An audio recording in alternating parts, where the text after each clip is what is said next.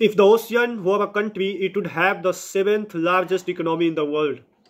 Hello and good morning everyone. Today my lecture topic is blue economy. The concept of blue economy was first introduced by Gunther Paul in his 2010 book, The Blue Economy 10 Years, 100 Innovation and 100 Million Jobs. Friends, the blue economy is sustainable use of ocean resources for economic growth, the livelihood, improvement of lifestyle, creating jobs and maintain the ocean ecosystem health. If we see the scope of blue economy, it will help in renewable energy, maritime tourism, maritime transport, aquaculture, fisheries and many others. Friends, now let's talk which factors that affect the blue economy.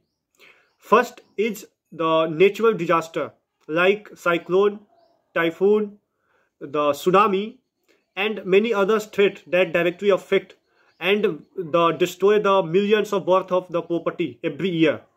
Second, the man-made disaster like oil spilling and climate change are the major issue. Third, some other threats like piracy, the drugs and arms smuggling, human trafficking, maritime terrorism, that also the area of concern. Fourth, impact of climate change, as we can see the temperature and acidity changing of sea, so it is also a concern. Fifth, the ocean pollution, the industrial waste, the agriculture waste and ocean mining are the major concern for blue economy. Now let's talk why blue economy is important for India. First, it will help to improve the livelihood, lifestyle of the coastal communities of India. Second, it will increase the connectivity with neighboring country of India. Third, as we know, the 85% of the global crude trade is done from the Indian Ocean, so it will also help in this context. Fourth, India's blue economy supports 95% of the business through transportation and it contributes the 4% of the India's GDP. Fifth, it will create jobs. It will help to reduce the poverty and it will provide foods to millions of the poor people.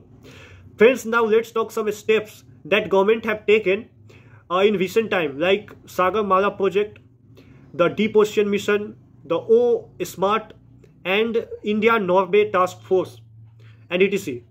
Friends, in my conclusion, as a way forward, India should adopt the Gandhian approach of balancing economic benefit with sustainable growth. As we know, India is surrounded by the ocean from three sides. So India should take the benefit of ocean and improve the blue economy. And India have potential to provide the foods through blue economy to the every poor people of India. And India can improve the livelihood and create jobs for the coastal communities. Thank you.